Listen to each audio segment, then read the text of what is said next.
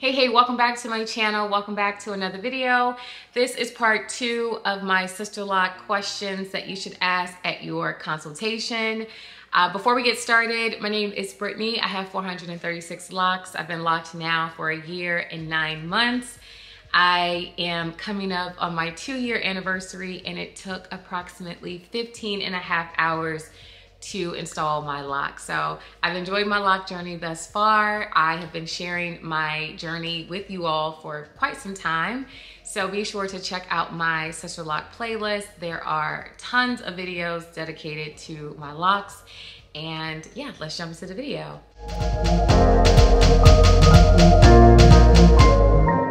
So I kind of know the questions like off the top of my head, so I'm just gonna try to go through them as quickly as possible and give you all an overview.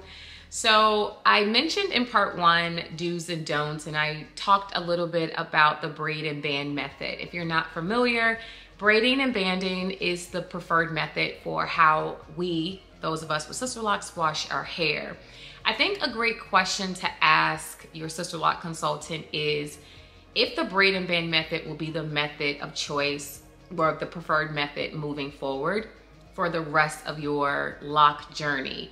For me, this is a question that I have for my consultant. It has been weighing very heavy on my mind in terms of washing my hair. I just want to make sure that I'm following within the guidelines of what I'm supposed to do when it comes to washing my hair, but I also want to be realistic as well. I think braiding all of my hair and putting rubber bands at the end, for me, it's just very timely, and it's a process that I don't look forward to doing. So I think this is a really great question to ask at your consultation, just so that you can set clear expectations for yourself moving forward. Another great question to ask at your consultation is surrounding shampoos. For me, when I first got my locks installed, I was gifted a box and it had the Sisterlock branded shampoo. But once I ran out, I just started using shampoo like I did when I was a loose natural. And I think it's really good to get recommendations from your Sisterlock consultant, because at least if you're getting recommendations and you're purchasing what is recommended, then you're following within what it is that they want you to do. And that's always a great idea. So just find out what types of brands or what brands of shampoos are recommended. If they don't have a recommended list, then you asked, just buy or use what you've been using before. But it never hurts to ask and just get that up front so that you're, doing what you're supposed to do. All right, so moving right along, another topic that I think should be discussed at your consultation is how to prep your hair for your install date. I know for me at my consultation, my consultant is very thorough. She's very upfront, but she's also been doing Sisterlocks for a very long time.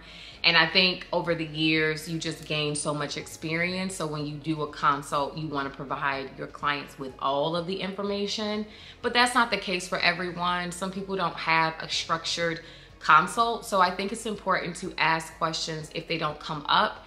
And talking about prepping your hair is very important. For me, I only had one day to prep my hair. I was in a wedding the weekend before, so I literally wore that hairstyle the entire week. I wish I would have had more time to really wear my natural hair, but because of how things happened, that's just what it was.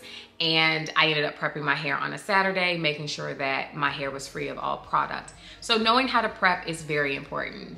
And last but not least, this question is all about your Sisterlock consultant. I think asking your consultant what they like most about Sisterlocks is a great question to ask. It'll give you all an opportunity to have an open discussion about the hairstyle, about the brand, and just be able to connect on why your Sisterlock consultant has chosen to do Sisterlocks and what they like most. And then also it'll help you to it'll help you embrace the style, but also you come to your conclusion why you want to get your hair Sisterlocked. I think it's a great conversation starter. It probably should be the first question you ask when you get there, but I just think I saved it to last because I thought it was the best question to ask. So I think all of these questions are really great questions. Like I said, this is part 2. So if you haven't watched part 1, I'll link it here. And if you have any questions, comments, or concerns, leave them down below. Be sure to drop some other questions if I happen to miss some. down below because sharing is caring, and I will see you babes in my next video. Peace for now. Bye.